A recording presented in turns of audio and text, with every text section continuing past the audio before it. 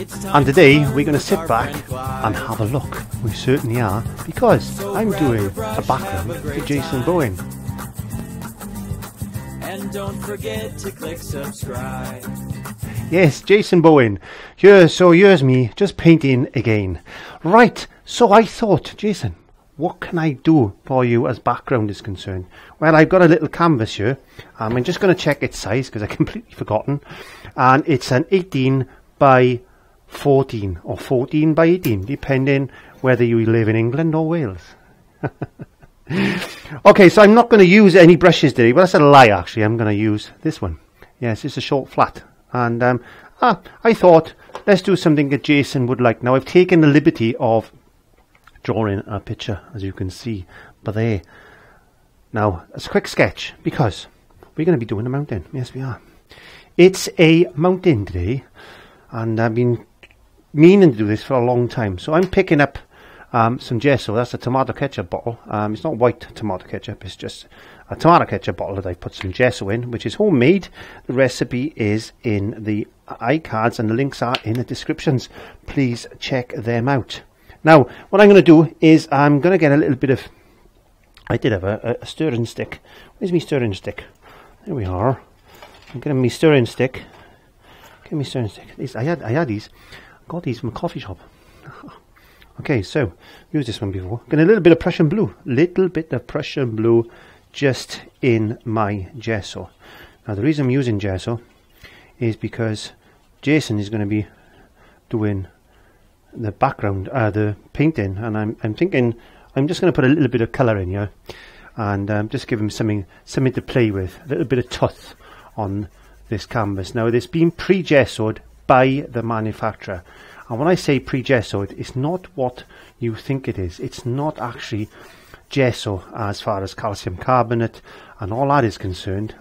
As if you follow the recipe or you've seen my video as regards to the gesso recipe, you see I use calcium carbonate and some mica and all that type of stuff. And you just need to check the recipe out for that. It's sprayed actually by the manufacturer. It certainly is sprayed on, and it's like an acrylic undercoat, water-based sealant. Basically, that's all it is. It's like you can spray this on a car. Yes, you can. A lot of car paints these days are acrylic-based. Yeah. Okay. 1 second. Hello, Ryan. Hi, Clive. Don't forget to remind your subscribers to click the iCards to see Jason's completed video on this subject. So I'm just putting a little bit of what we call a ground on this canvas, just to give you something for your oil paints to bind to, and getting rid of that nasty shopboard coating us on this canvas. And I'm going to put a bit of gesso on there, and I put a bit of blue in because I'm not even going to bother with the sky or the clouds. I'm going to leave you do that. And well, as you can see, we've got a nice little mountain plan there. So that's a little sponge brush. Look, a sponge brush. It's a brush made of sponge. That's what they call it, a sponge brush.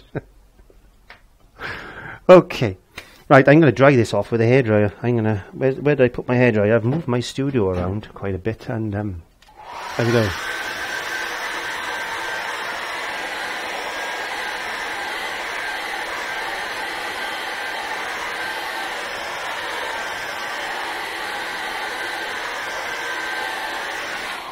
Not perfectly dry, I don't mind. Now, what I was thinking of doing for Jason was, I'm not gonna do this mountain 100%. I want you to put a little bit of oil in it, Jason. I do, yes. But I thought, thinking about our lovely subscribers, because we both got some wonderful subscribers on our channel, and I'm just gonna use a little short flat. There we go, a little short flat. One of them. I didn't say I was going to use brushes, but I'm not going to use brushes as such. What I'm going to do is I'm just moisten that. I'm just pulling a little bit of this colour like that, and just thinning that down with a little bit of water, just to get like an inky texture on my brush. Now I'm deciding, and I'm observing my drawing which I've done, which is there, and I'll put it there. I'll put it here somewhere. I don't know. I want to top my mountain to be roughly there, I think. And this is a good way, I thought, of doing this. If you've never done a mountain before, and you see Bob Ross coming in, and Jason, which is brilliant at mountains, one of the best artists I've seen doing mountains besides from old Bob. But Bob was, Jason was actually a master. Yes, he was a Bob Ross master. He was. He'd done some wonderful paintings in his time. I'm new, Jason. So I thought, just come up with a shape with your brush first, rather than go straight in with a palette knife. Come up with your mountain shape. Get your outline roughly like this, and then I wanted to come sweeping down like that. There you go, sweeping down like that.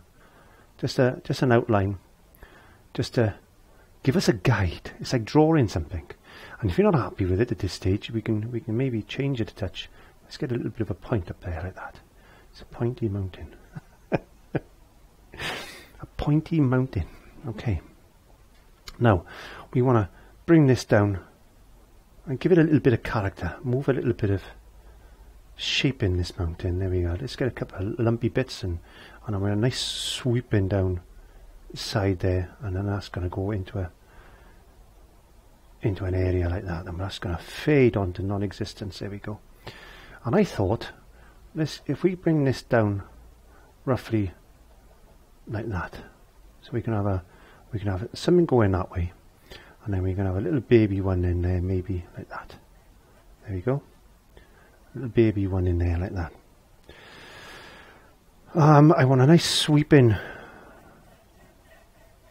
bank in like that, and that's going to come up to a nice edge.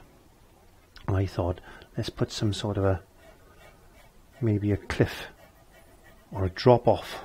What they call it? What's the word? I don't know. It's like a drop off, I think.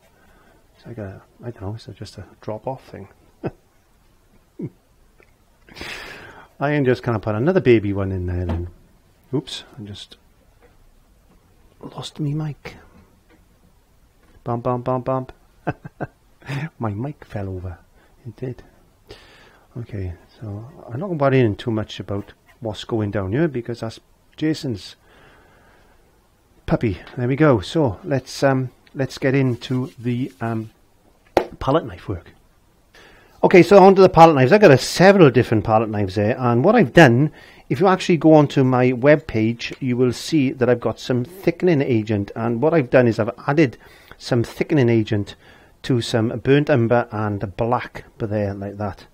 I've also got some burnt umber with the smallest amount of white in it there, and again add in some of my thickening agent to thicken up my paint. Why? Because it acts like a heavy body acrylic. There we go. So you don't have to spend a lot of money. Just use normal acrylics and use your thickening agent. I've put a lot of white now to some burnt umber, so I've taken some of that burnt umber away, put it down, and I've mixed these all on a palette, separate palette, and I've added some white and a little bit of burnt umber into that, and I've thickened that up as well. And I've also separated a bit of that and put that there, and I've added a bit of this colour now, which is the burnt umber and black, which is my base colour, and I've added a tiny small amount of that to that, and I've made it into a grey. Oh sorry, that bit, that's the one I was on about. I made that into a grey. So this one was just a little bit of white and a little bit of burnt umber. That's giving me that colour, and then I've also mixed this colour from that. Does that make sense? I don't think it does, but you know what I mean. I will go through it again very quickly as I do this. Anyway, let's just get some paint. So use your palette knife like this. Look, use your palette knife like this, and then pick up a bit of paint on your palette knife like that. There we are. So we pick up a bit of palette knife.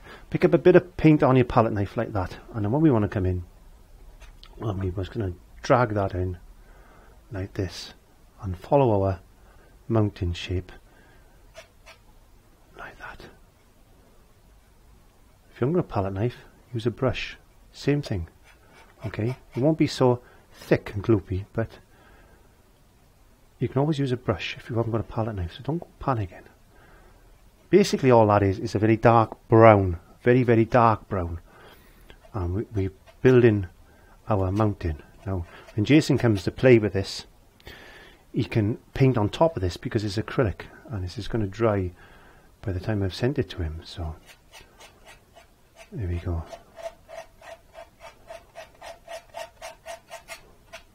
A nice dark colour.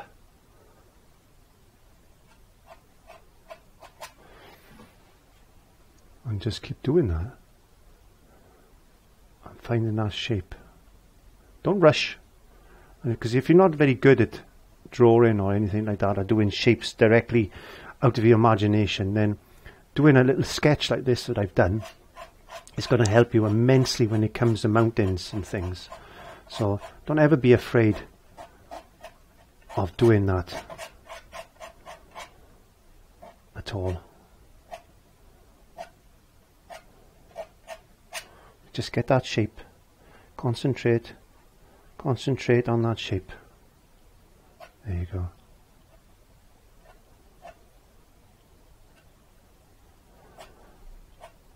So I don't talk because I concentrate too much.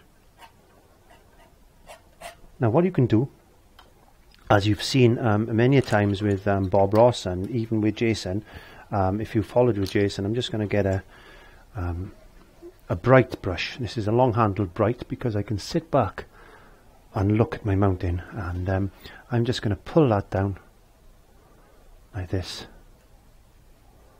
and find the sweep that I'm looking for. There we go.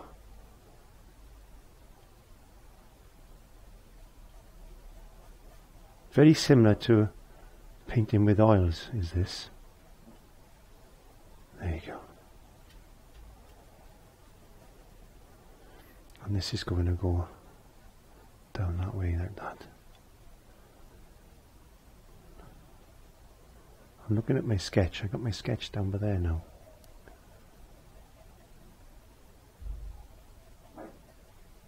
Molly bargain. Now that's going to come down. Get a bit of colour. We need to pull that down like that to remind us that that's a drop off. It certainly is. Drop in off like that. So we get our palette knife again, and we said we were going to put another little mountain shape in there, didn't we? This is a baby mountain. Perhaps this is a mummy mountain, and she's got a little baby mountain that she's looking after there. That's going to fade down. And we can put a little bit of character into this mountain if we wanted to as well. There you go.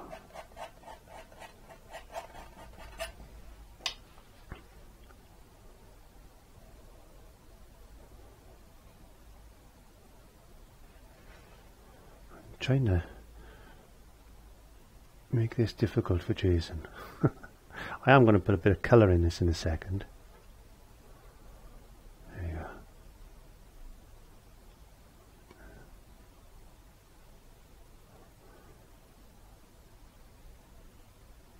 There you go. Let's get, oops, drop the brush, Jace. I dropped my brush. It doesn't matter. I'll leave the brush down there. In fact, I don't know where that went, so I have to hope that doesn't dry on me. No. So I'm going to get a little bit of this lighter burnt umber now. This is the darker one of the three. And I want to come down on this drop off here like that. Just come down on that drop off. That's going to go up like that.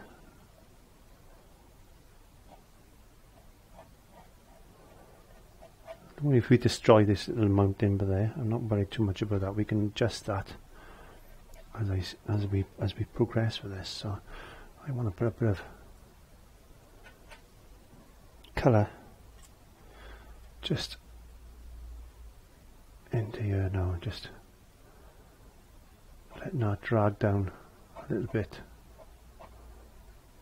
like that. Exactly the same way as we did with the first coat, but we just put in some colour in, and very lightly, and very, very lightly just touching that. Little roll of paint, as Bob used to say, little roll of paint, and just slightly dragging that in like that, a little bit of colour here and there, pulling that down around like that, and again getting a bit of this now back into this side. I just want that paint to break. It's not easy with acrylics, it's a lot easier with oil paints to get this to break. I'm picking up a little bit of that shadowy colour. Actually, I think I mixed blue with burnt umber on this one. I think that's what I did. Was that one? Well, let's go this one. That's more of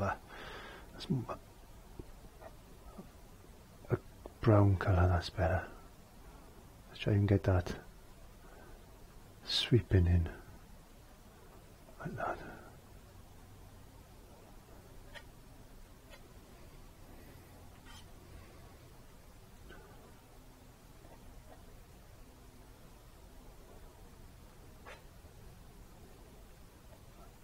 A little bit of paint breakage, yeah. Bit of brown,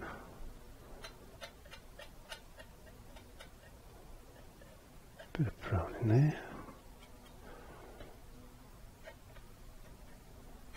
Not easy. I'm not a mountain person. The hills are alive with the sound of mountains. Let's get a little bit of this light grey now. I wanna bring a little bit of light into this section here.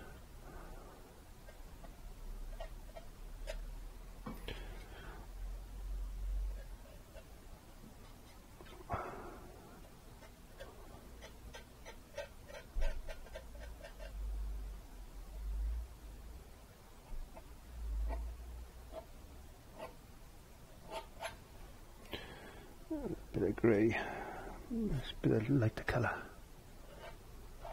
a bit of lighter colour in there, and then pulling that down like that, another marbly effect.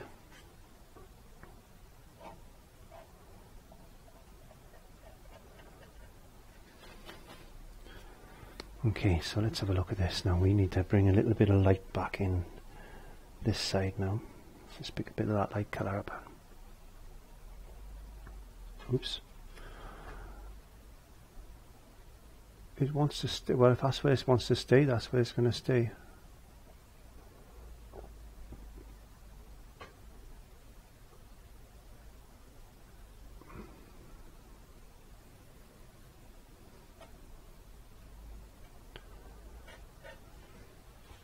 Not the best of mountains, but it's getting there. It's getting there. I'm trying to make it. I want Jason to work on this.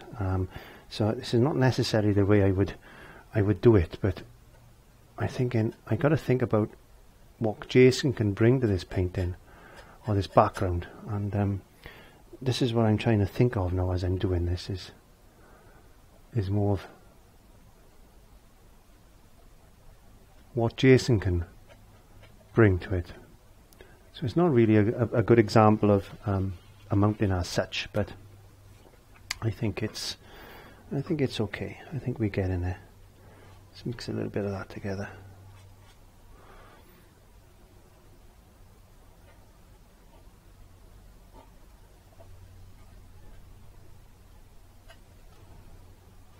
Get some more black in.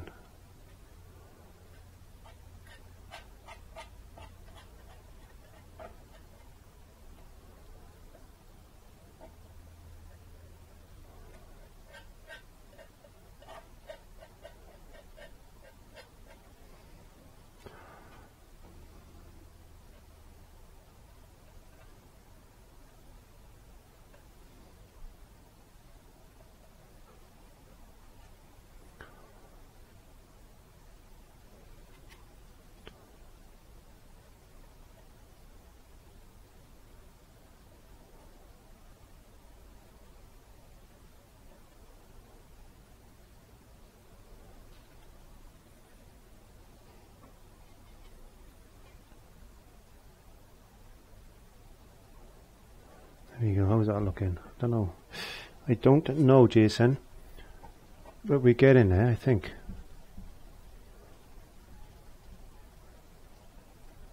I want you to play with this now. I want you to change it, and if I don't stop talking, I'm going to mess it up. Let's put some boulders and things down here.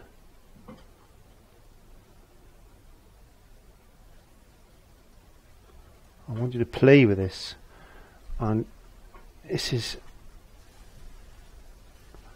I could have just painted an ordinary mountain, I suppose, couldn't I?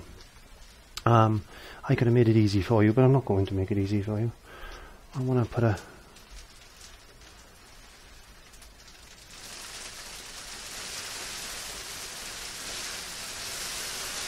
Whoa, listen to that rain. Listen to that rain. That is not nice rain. Wow.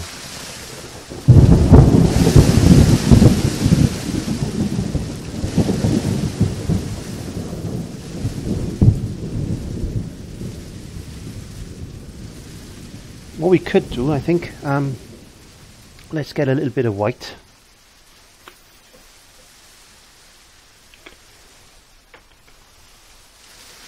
I've got a little bit of my thickening agent. You don't need a lot, look. There's not a lot in there. There's not a lot in there. I've used all that small amount for all of this. Just watch that paint thicken up. Oh wow, look at that. That is nice and thick now, nice and gloopy. I'm going to bring a touch of blue to it. There's a bit of phthalo blue there, just to take that brightness off. I'm hoping we can put a little bit of snow into this mountain now, and let's just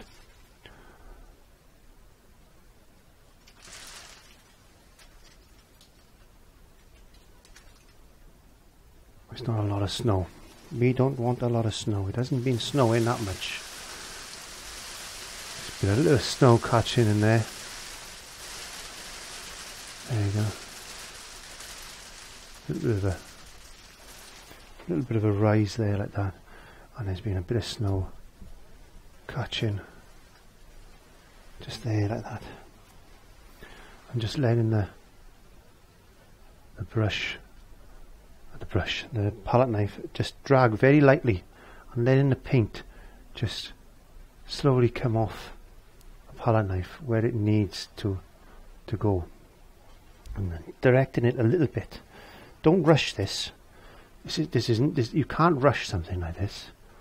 You just need to let the paint come off a palette knife.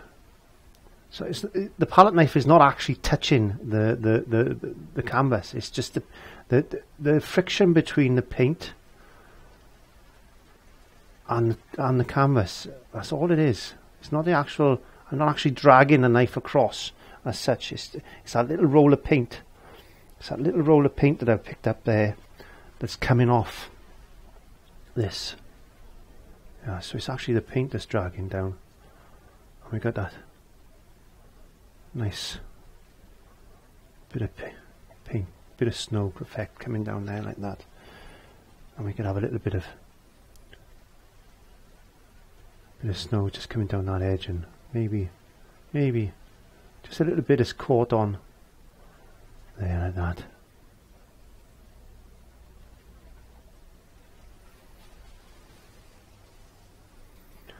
We put a little bit of snow in there because it's caught in there and it's dragging down. This is a...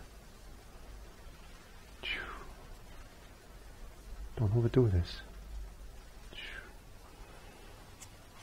Don't overdo snow.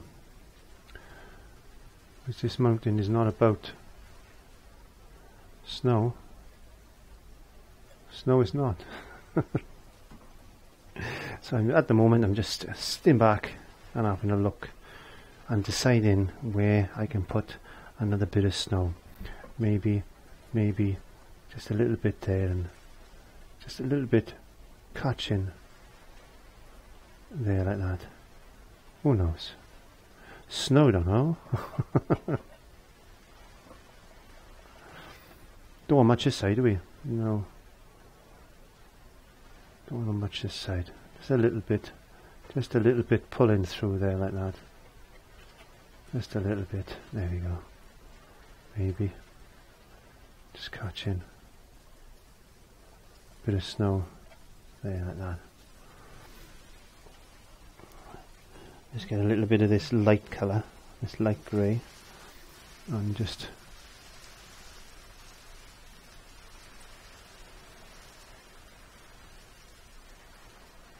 change that colour up a bit there like that. A bit more black, a bit more black. Black, black, black.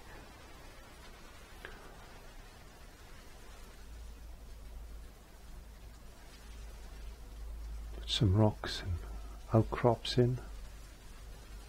No, I'm gonna stop in a minute because I don't wanna.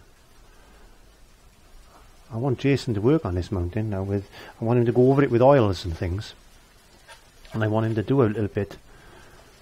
I want him to improve this mountain. Jason, that's your challenge. It's not only to. I want you to do a nice sky there, but I want you to improve on this. That's your challenge.